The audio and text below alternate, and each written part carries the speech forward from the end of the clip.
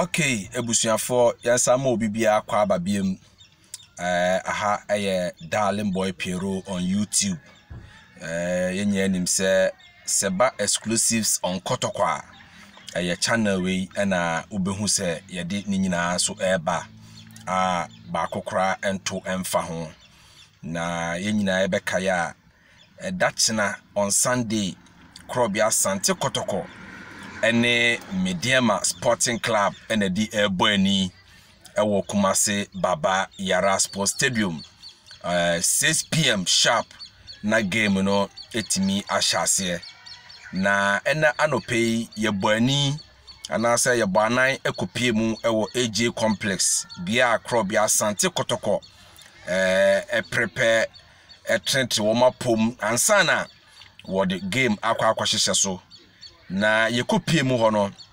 na enya asam keto akra otum se game no ebeye de one last training na yensa aka emrantie bako aduonu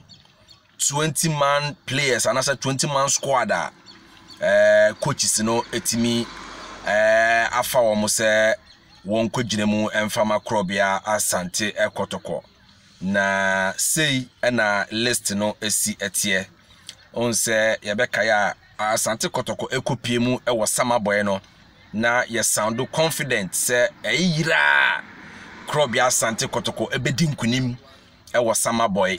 na echitafo ne dodo na efrefre me Piero ugidi se away matches a enkoyi na bekoyi na me show mun kran se bibia ebekoyi omun komakoma ento omu eyem and God being so good no Asante Kotoko etimi ekonya 2-1 win ewo eye Samatesa na ebisiye ache isa Samates wono na omo grounds wono enye enkwada grounds kura na nso Asante Kotoko etimi ekopie mu ekodi nkunim na eda chena so no me katre Kotoko ekitani bia before say me dey 20-man list no ebeba na mpo probably 11-man squad ebi ometu franka Medeama bobo ekuo no me catch o se eda kosia da chitafo no bia mra eye Baba Yara Sports Stadium na mi wogidie mapa gidie na me de hyamumu se Kotoko bekwa akodi nkunim no sa gidie na na me catch o enese Asante Kotoko ebedi nkunim over Medeama Sporting Club it will be an fancy team Kotoko bedi nkunim over Medeama Sporting Club hwese likely say ebiana Lamte Richmond Lamte etimi atoatena eno na ye hwehwe Lamte yes echitafo no mompaye ma no say Lamte ebia Lamte ebetimi atoatena edachena na bibia etimi akonkan na mom emrante ni nie 2 goalkeepers na coaches no etimi efaye onse enya nim say Danlade de owo national team camp enei yentimi amfrena one Black Meteors no edi atrentwe ekoba goalkeeper Frederick Asare ono ye frɛ no Moise Poate we na kan ho amye 2 goalkeepers no Augustine Ejapon Ababak enei ya frɛ no Andrews Apeu Nicholas Osaibonsu Mohammed Al-Hassan Sherif Mohammed defender no John Tedeku Charles Owusu Clinton Opoku Richard Bodu Agadas Osahene Papa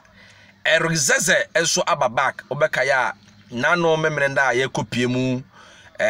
ewo eye Samaboy no Zeze no nka ho enei wotimi Ababak Shadrack Ado Richmond Lamte yes ona medinka aka se ye mompaye ma no nyame ya adoma obetimi atoatena yes Richmond Lamte ono eno no Abrantia Nidin ede eye Sherif Mohammed midfielder no ono so ye frɛ no Isaac Oponema is back is back yes ene Isaac Oponema okọ enchenchen periphery ache na nyame adom Abrantia netimi ababaka enei wababeka team no ho a oka 20-man squad no ho yes George Infege Safutela Solomon D'Souza Matthias ena Enoch Morrison we ne emrantie duonu a coaches no atonsa edia from so monko camp na edachana no yeyimu edubaako so munkotu franka emfama krobia Asante Kotoko quick mamisi subiem goalkeeper Frederick Asare, Moise Poate, Augustine Ejapon, Andrews Apeu, Nicholas Osebonsu, Mohammed Al-Hassan, Sharif Mohammed, John Tedeku, Charles Owusu, Clinton Opoku, Richard Bodu Agadas, Eric Zeze, Shadrach Ado, Richmond Lamte, Sharif Mohammed Melfodano, Isaac Oponema, George Infege, Safu Taylor, D'Souza Matthias, and Enoch Morrison. Winnie Mrantie Edunoa, Yatonsa, de Afre Womo. Na probably, Omoa, omitimi etu Franca, ebia first 11 no, omitimi Jine Medeama Krobia Asante Kotoko Diana Enton Fahono. As usual, goalkeeper Frederick Asare, ono bedatinem. Augustine Ejapon ebebo the right full back no, Nicholas Osebonsu ebebo the left full back no, Andrews Apeu eni mo alasa ejina eye central eye pair no 4 and 5 no, Richard Bodu Agadas ebe jinem abranti